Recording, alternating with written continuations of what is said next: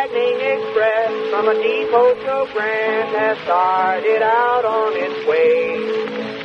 Most all the passengers who were on aboard seemed to be happy and gay, except the little boy in a seat by himself, reading a letter he had. Was plain to be seen by the tears in his eyes that the contents of it made him sad.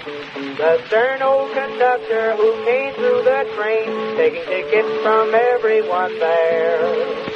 Finally reaching the side of the boy, he gruffly demanded his fare. I have no ticket, the boy then replied, but I'll pay you back someday.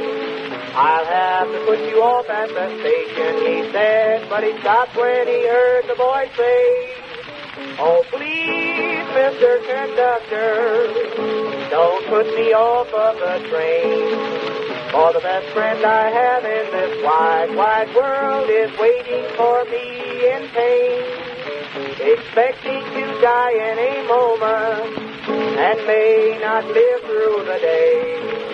I want to bid mother goodbye, sir, before God takes her away.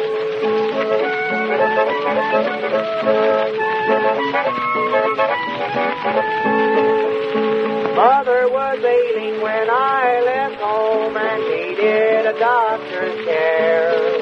I came to your city employment to find, but I could not find any work there. A letter from sister this morning arrived. Mother is dying, it said. So that's why I'm asking to ride on your train, but I haven't the money to pay. A little girl sitting in a seat close by says, don't put him off, it's a shame. Then taking his hat of collection he made and soon paid his fare on the train. I'm obliged to you, miss, for your kindness to me. You're welcome, I'm sure, never fear. Each time the conductor would come through the car, these words seemed to ring in his ear.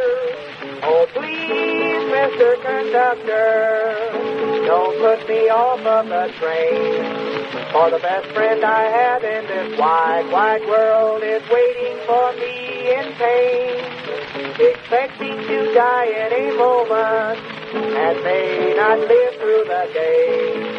I want to bid mother goodbye, sir, before God takes her away.